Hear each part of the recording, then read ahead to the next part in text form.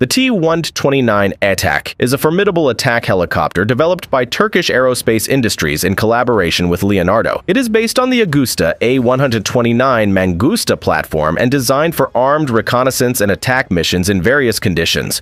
Compared to the AH-64 Apache and AH-1Z Viper, the T129 offers a cost-effective solution for countries seeking a capable attack helicopter. The T129 performs similarly to modern attack helicopters. Its advanced avionics, powerful armament, and stealthy design make it a formidable competitor.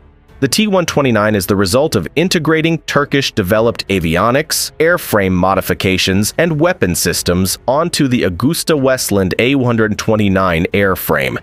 It features upgraded engines, transmission, and rotor blades. The helicopter is designed for hot and high environments and rough geography, operating effectively during the day and night.